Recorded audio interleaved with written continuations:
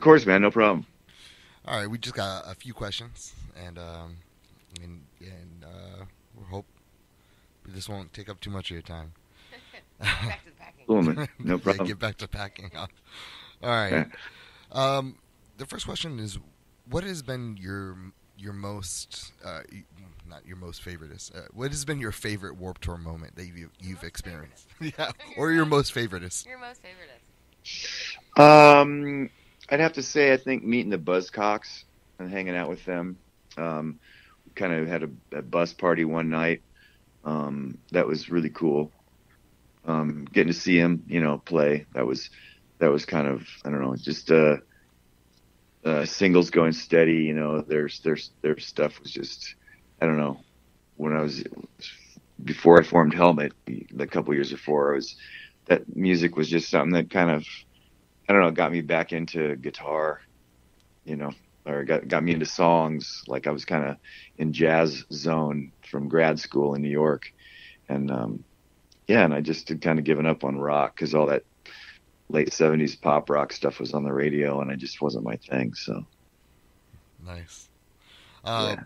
What has Warp Tour meant to you? Um,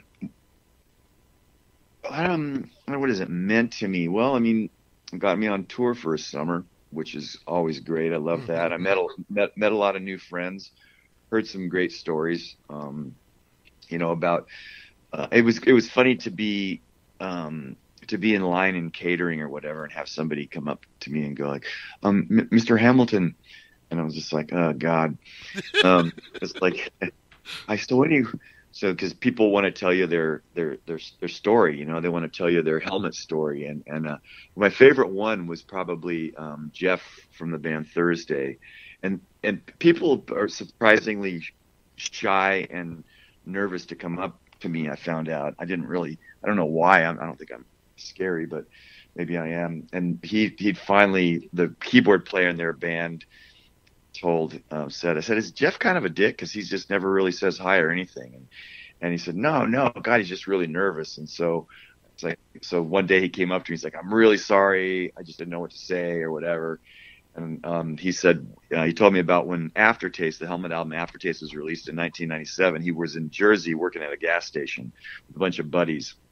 I don't think you'll mind if I tell the story, but he said, yeah, we decided we're going to get the new Helmet album and we're going to play it all night long. He worked the graveyard shift at the gas station. We're going to drop acid.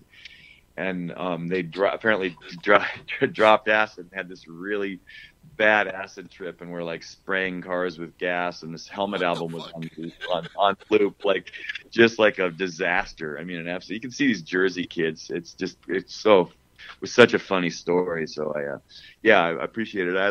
It was fun. Like Joan Jett is a year older than me, and we talked a lot about that, about doing the signings, and you have kids from the ages of 6 to 60, and just seeing your music kind of last that long and have just, it's funny. It's not there were bands that were really current and like the popular kids band with the kids today, whatever, and it was funny because we just had this long sort of history, both of us.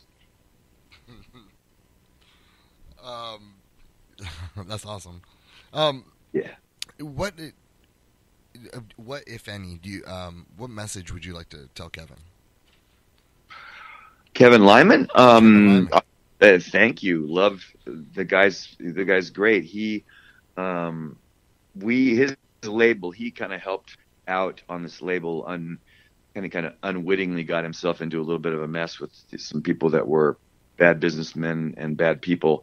And Kevin, to his credit, was the only one of them that phoned me, invited me over for lunch, and tried to give me some of the thousands of dollars that they owed me, which probably totaled about 150 grand at the end of the day.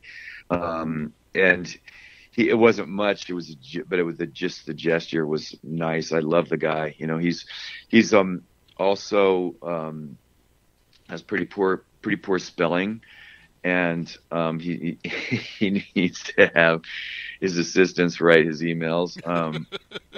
And also how's the scar on his head from when we did this kind of live air guitar band on his bus one night, and I think also he does this thing running the bulls. I forget what happened exactly, but it's just like a lot of wrestling and horseplay on his bus, and his forehead hit my head somehow and split open. We had to pull 3 buses pulling over so he could get stitched up. It was really funny.